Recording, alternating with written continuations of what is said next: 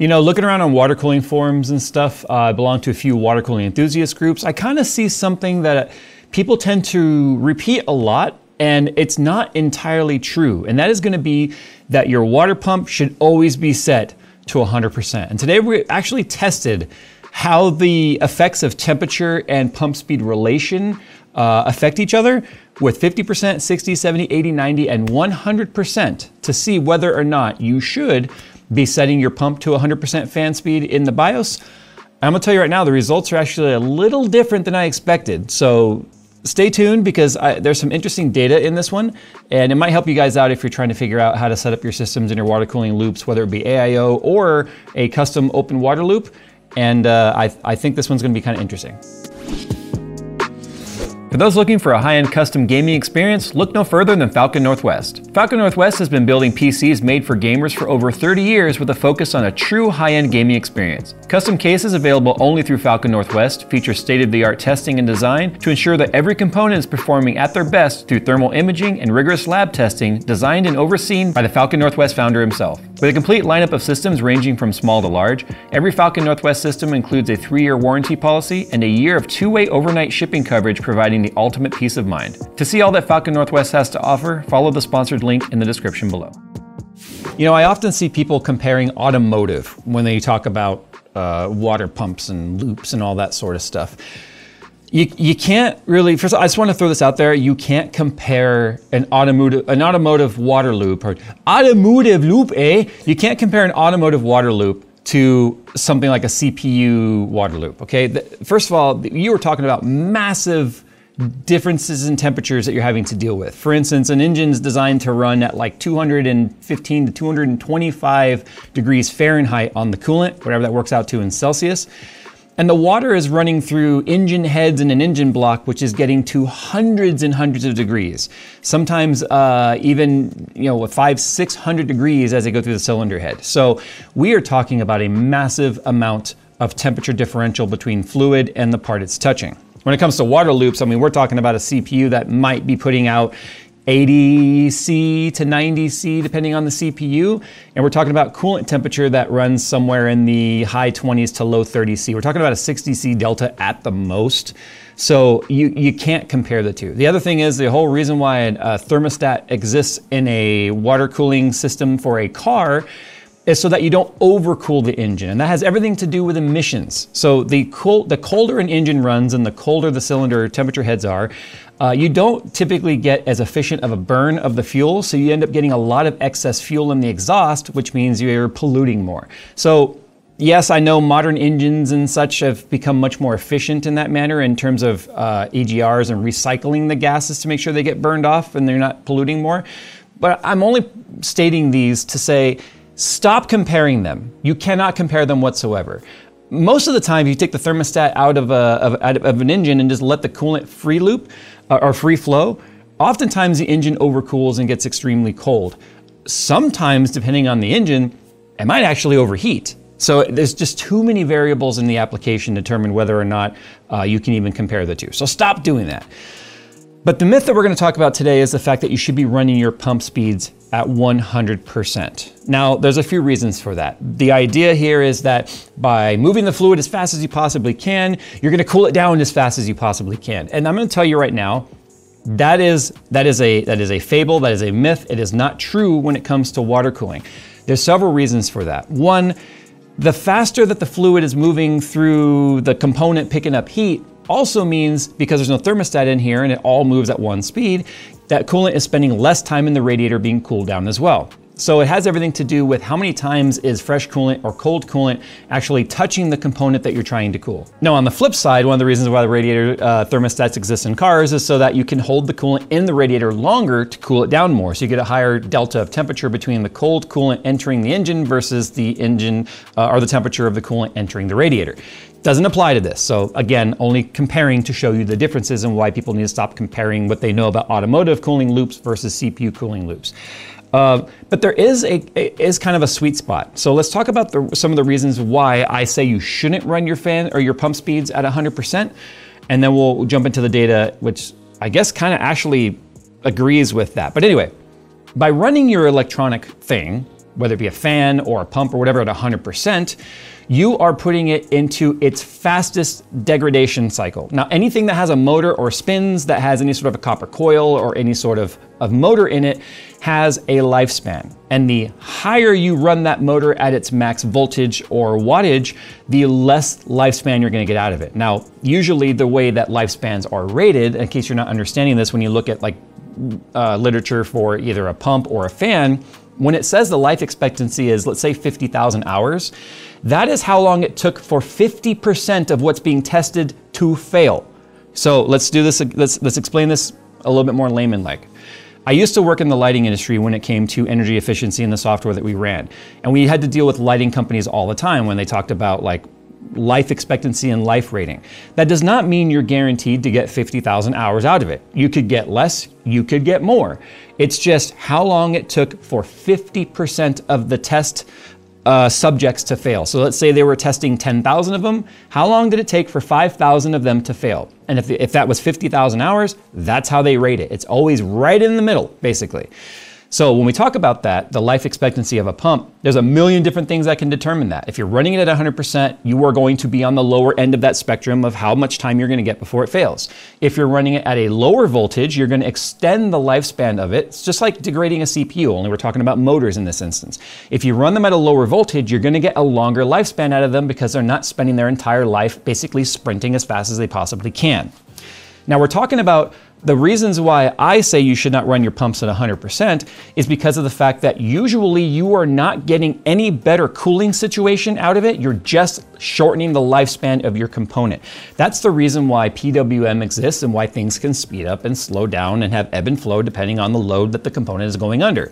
So if the CPU is just sitting there idling, doing nothing, or in this instance, running the best benchmark in the planet in the background, then it can ramp up based on its usage, and then when it's not being used, it can slow itself down, not only making it more efficient in terms of overall power draw for the system, but also overall lifespan when it comes to your motorized parts.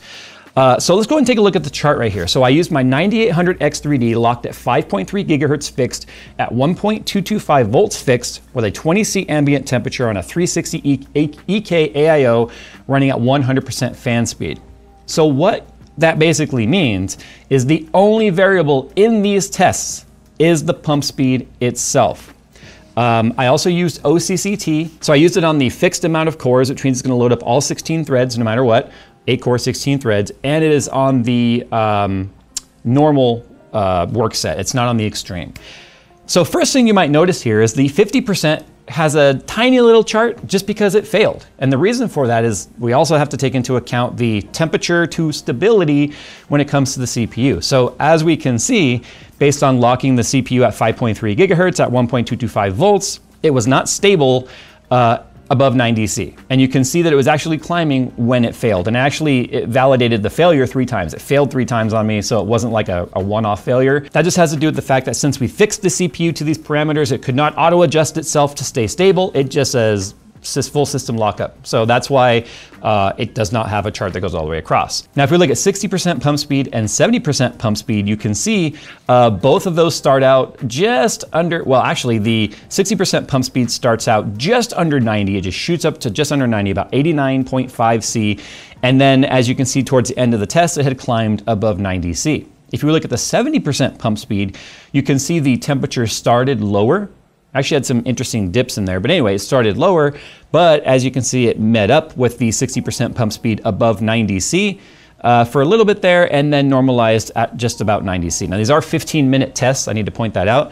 The AIO has hit equilibrium in that amount of time because AIOs have such a low volume of fluid, it does not take a long time to meet equilibrium. If you're doing this test and testing pump speed yourself, and you're doing this with an open loop and you have a big volume of coolant, you need to let it run probably at least 30-45 minutes or more, depending on the volume of fluid. So if I was doing this with Goldmember, I'd probably have to let it run for an hour each time, just because of how long it would take to reach that equilibrium. Otherwise, the charts would probably be very useless because they would never stop climbing, although very, very slowly. Now here's the interesting part. If we look at 80, 90, and 100% pump speeds, that's the pink, yellow, and blue lines, you can see they're all very, very close to each other, right around that 87 C mark. Now you might be going 87 C, that's a lot. Remember, we are running the all-core overclock at 5.3, locked at 1.225 volts, which is probably a little higher than I need it to be. But the point is here, we're pumping heat, and that's the whole point of this test. So because it's kind of difficult to see what's happening here, I zoomed in the chart. So you'll notice it starts at 80 and ends at 95, which is a really weird, it's only 15 degrees. But I zoomed it in, that way we could see what's happening in more detail as it goes across the 15 minutes. But as you can see, the 100% pump speed here in the light blue line starts lower than everything, but right about the middle of the test, it's about a half a degree hotter than 80% and 90%. And that's what I actually didn't expect. I didn't expect it to actually go higher right there. If we look at the 90% pump speed, you can see it starts higher of the three when comparing 80, 90, and 100, but it actually stays under 100 in that middle hump and equalizes just within a couple of tenths of a degree right above the 100% fan speed. But what I did not expect is if you look at the 80% pump speed, as an average, it stays lower than both 90 and 100 across the middle, beginning, and end of our test. Actually, it starts just above 100, just under 90, and in the middle of the test, it's the lowest of the three, and at the end of the test, it's the lowest of the three. So I was not expecting the 80% pump speed to be the best. I'll be honest, I was kind of expecting 70% to be the best. But look at what happens when you change. These are all 10% differences in pump speed. But if you look at the difference between 80 and 70, it's pretty massive. I mean, everything's locked down in this room in terms of temperatures, everything's locked down in terms of the CPU test, and the CPU was allowed to cool down between every single test, starting the test at just about 36 to 40 C, depending on what was maybe loading in the background before I started the test. They all started at the same temperature. So it's not like there was any heat soak or anything there. But as you can see, according to this chart, in this particular scenario, 80% pump speed would actually be our sweet spot. And that's actually good for the pump because you're not running it at 100%, which means we are not accelerating the amount of wear that the pump is experiencing, giving us a longer lifespan. So I have a theory as to why 100% might not be necessarily the best speed on here, is I have a feeling all AIOs have a little bit of air in there. And I have a feeling at 100%, it might have actually been cavitating ever so slightly. Now remember, our setup is set where the radiators are on their side, like this. Now I do have the tubes below the top rows of the radiator, so that any air that's caught in the system should have still been caught in the top rows. But if you are moving the coolant very quickly, as the coolant is passing by and making that turn, it could actually push some air with it, and that air can make its way to the pump. I couldn't hear any pump air sloshing in there, but I have a theory that that's potentially what could be happening, where 80% is the sweet spot where we were moving coolant and only coolant, and it was passing enough fluid through the radiator and over the hot component at a rate that was sufficient to keep it at the most efficient temperatures. Now we're talking a difference of, I mean, look, between the three 80, 90, and 100% pump speeds, we're talking a difference between 86 and 88 C. They're very, very close. But the bottom line is, that kind of proves the point. You don't need to run it at 100% because if we're getting just as good of a temperature and slightly lower at 80%, giving us 20% more headroom in terms of wear and tear on the pump, that's a good thing. That proves the whole you don't have to run it at 100%. Now we're gonna go into an extreme case here where I'll probably have to do a follow-up video where I do this with an open loop, because we now have to talk about open loops. There is a major difference between the pump and cold plate that you find in your AIO versus a standalone pump you tend to find in water cooling loops like an open loop. So this happens to be a bike ski right here that has a D5 pump in it. The D5 on its absolute lowest setting, its starting voltage, would move far more coolant, probably an order of magnitude. I would personally, like I should flow rate this and see if I'm right. I would guess the D5 on its lowest speed could move at least twice the amount of coolant that the AIO like Asetek design can at 100% fan speed. So I want to do this test again where we talk about like D5s and DDCs and on their speed settings, because it's one of the reasons why I also prefer, when I do a custom loop, to use manual pumps and not PWM pumps like this, which actually use a motherboard to tell it to speed up and slow down. Because, as I've showed right here, there's no reason to tell it to speed up and slow down. Now you might be able to argue and say, well, Jay, then if the CPU and everything's under a very low load, why wouldn't you want the pump to slow down to say 50% or 60% pump speed? That way you could save the pump even further. That's kind of what we have to test here, because we have to figure out where the lowest flow rate is that's acceptable to keep the loop moving. Now you're asking a lot of a pump to have to speed up and slow down, to have to overcome the amount of head pressure that you're going to experience when you have tubing and fittings and blocks and all of that. So just that speeding up and slowing down and then speeding up against that head pressure could actually accelerate wear as well, versus it doing its startup speed, which is almost always 100%, and then it slows down, and then keeping the loop moving at a constant rate. So that's something I want to test. But the nice thing about it is I typically will find with the manual pumps, like using a screwdriver, where the sweet spot is, where the temperatures are great, but it's not making a loud hum, because D5s definitely like to hum, and there's a resonance point in every spinning device, whether it be a fan or a motor or a pump. There's going to be a resonance point where it'll be its loudest because of the environment that it's in. It's vibrating and causing sound to vibrate through the entire loop itself. So I tend to just do it by hand. It's like, think of me as an old carburetor tuner when it comes to water cooling. I don't like using PWM and smart pumps. That's why I haven't used this guy yet. I will probably someday somewhere. But I thought that this was an interesting topic to talk about, because I still see people all the time incorrectly stating things like, oh, you should run your pump at 100%, because if you slow it down, then you're just going to overheat your loop. It's a partial truth, because depending on the pump, depending on the pump strength, depending on the size of the AIO, depending on the CPU, depending on a million different factors, that may or may not be true. But in our instance here in testing this, I found 80% to actually be the sweet spot. And I tend to run my D5s usually right around 50%. So I learned something today by doing this test, which is the whole reason why I did it. And I just wanted to share with you guys the results. So if you want me to do this with a giant custom loop, maybe something like Goldmember, well, if it potentially is still here, or I'll build a custom loop to do it myself, where I can test that at both, like on D5 settings at 0, 1, 2, 3, 4, and 5, and see what happens there. All right, guys, sound off down below. If you have tested this, what are your results? What kind of data have you seen? And where was the sweet spot for your particular system? Remember, as time goes on and these loops start to evaporate some coolant through them, which all AIOs will, it will actually become harder for the pump to continue to move fluid as more air makes its way into the system. So that's why AIOs that can also be topped off are very important when it comes to longevity.